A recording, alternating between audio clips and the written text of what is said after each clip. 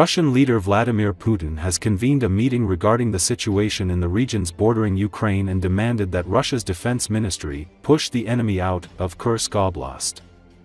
The defense ministry is definitely facing the main task of pushing the enemy out of our territories and, in coordination with the border service, ensure robust protection of the state border, he said.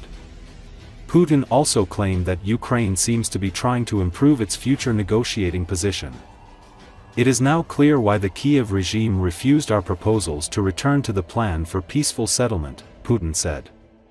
The enemy, with the help of its Western masters, it is doing their bidding, and the West is waging war against us using Ukrainians, seeks to improve its negotiating position in the future. But what kind of negotiations can we even talk about with people who indiscriminately strike civilians, civilian infrastructure, or try to create threats to nuclear power facilities, the president went on to say. What can we even talk about with them? He said that Russian armed forces are advancing along the entire line of combat engagement in the Special Operation Zone. The pace of advancement of the Russian armed forces along the entire front has increased by 1.5 times. Kiev tried to destroy the cohesion of Russian society, but it failed. The number of those wishing to sign a contract with the Russian armed forces has increased, he said. The situation in the Kursk region is complicated. 28 settlements are under the control of Ukraine, Alexei Smirnov, acting governor of the Kursk region, said in a meeting with Putin. The fate of nearly 2,000 people from the province is unknown, he added.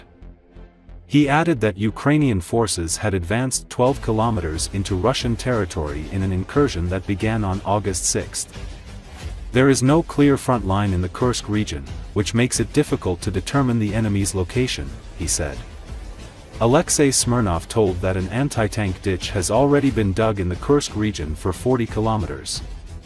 According to him, sabotage groups with Russian documents are operating in the Kursk region. На сегодняшний день под контролем противника находится 28 населенных пунктов. Глубина проникновения на территорию Курской области составляет 12 километров. Ширина по фронту 40 километров.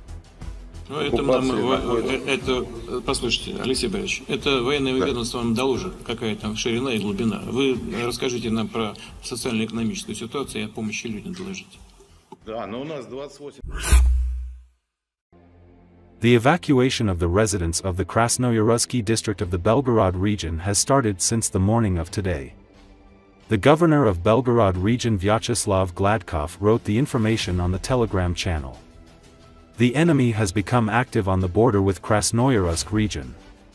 We are starting to move people living in Krasnoyarsk district to safe places to protect the lives and health of the population, he said. Gladkov did not specify how many people will be evacuated and where they will be taken. I am sure that our servicemen will do everything to cope with the threat that has arisen, Gladkov said. Some 11,000 people have been evacuated from the Krasnoyarsky district in Russia's Belgorod region due to activity by Ukrainian forces, a Russian official has said. District Administration head Andrei Miskov said on the VK social media platform that residents left on buses headed for temporary accommodation. Around 500 residents remain, he said. Krasnoyarsky district is located about 45 kilometers from the city of Sudza in the neighboring Kursk region, where the Ukrainian military entered on August 6. It is adjacent to the border of Ukraine on the western side, and Belovsky district of the Kursk region on the northern side. About the situation in the Belovsky district, the regional command center has decided to evacuate residents, Kursk Governor Alexei Smirnov said on social media, referring to an area with a population of over 14,000 people. The audacious Ukrainian attacks on Russian sovereign territory are aimed at showing its Western supporters that Kiev can still muster major military operations while trying to gain a bargaining chip ahead of possible ceasefire talks.